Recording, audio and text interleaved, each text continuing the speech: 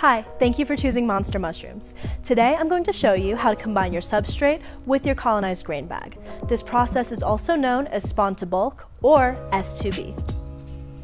The first step of this process is really important. You want to make sure to thoroughly spray down both bags with isopropyl alcohol, get in all the crevices, and then pat them dry with a paper towel.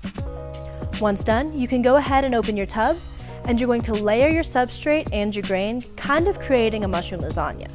You want to start with a layer of substrate, go ahead and create those layers, and then end with a layer of substrate as well. Once done, go ahead and break them up, mix them in all together, and then you're going to create a casing layer of substrate to make sure you're covering up any exposed grain.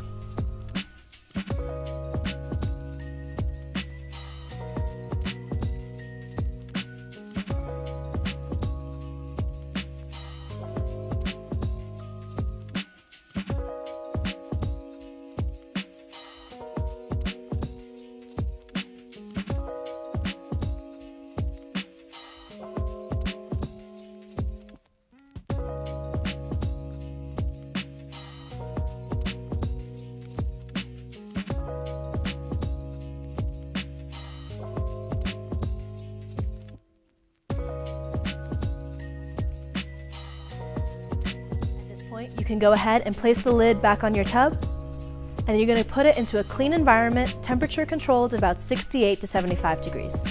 Then you can go ahead and wait, and your mushrooms should begin to fruit. Thank you guys so much for watching. Please let us know if you have any further questions, and have a monster day.